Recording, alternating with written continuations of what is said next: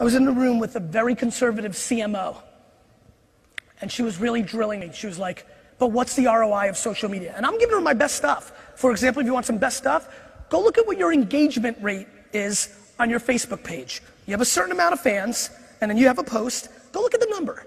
Is it 0.01? Is it 0.02? It doesn't matter how many fans and Twitter followers you have. It's how many of them are gonna buy something and give a fuck. So she's drilling me, and I'm giving her some really good metrics, at least for a 2011 world, and she's pushing, and I know why. She works in a conservative company, and the more conservative she comes across, the more likely she'll be the CEO. I get it, I'm fine.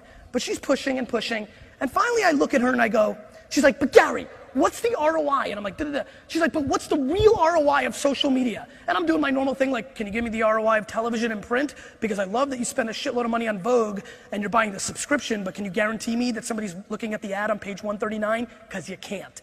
And I'm giving her everything I've got, and she's still punching me directly in the throat. So I had to pull it out. She goes, what's the ROI of social media? What's the ROI of social media? So I look at her and go, what's the ROI of your mother? She said, excuse me?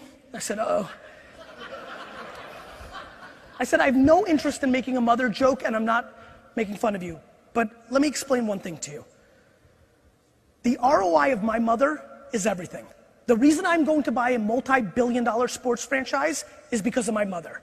My mother, the way she parented me, which, oh, by the way, is perfectly, is the reason I have the ability, the confidence, and the absolute wherewithal to execute the businesses that I'm building. However, my friends, at Inc. 500, I cannot come to you with slides and put them on those screens and say, over here, click, in 6th grade when I got a mullet, you know, and my mom said I was gorgeous and beautiful and I could do anything, well, that was building self-esteem. And so what I did with that on the next slide is, you'll see here, I sold a couple more cases of wine in 1994 because of that self-esteem, which led to this, and now, I can't show you.